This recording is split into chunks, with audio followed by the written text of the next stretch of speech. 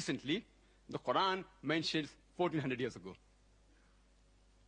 When I was in school, I had learned that the sun, in respect to the earth, it was stationary.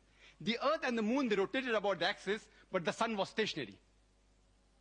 But when I read a verse of the Qur'an saying, in Surah Al Ambiya, chapter 21, verse number 33, it says, Huwa allazi khalaqa al-layla wan-nahara.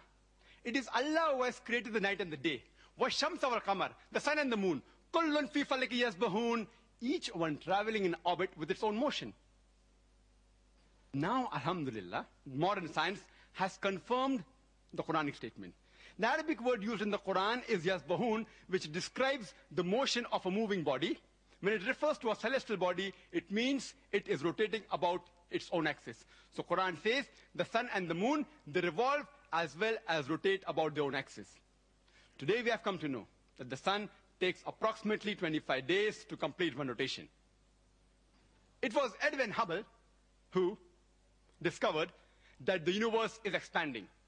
The Quran says in Surah Dhariyat, chapter 51, verse number 47, that we have created the expanding universe, the vastness of space. The Arabic word Mohsiana refers to vastness, the expanding universe.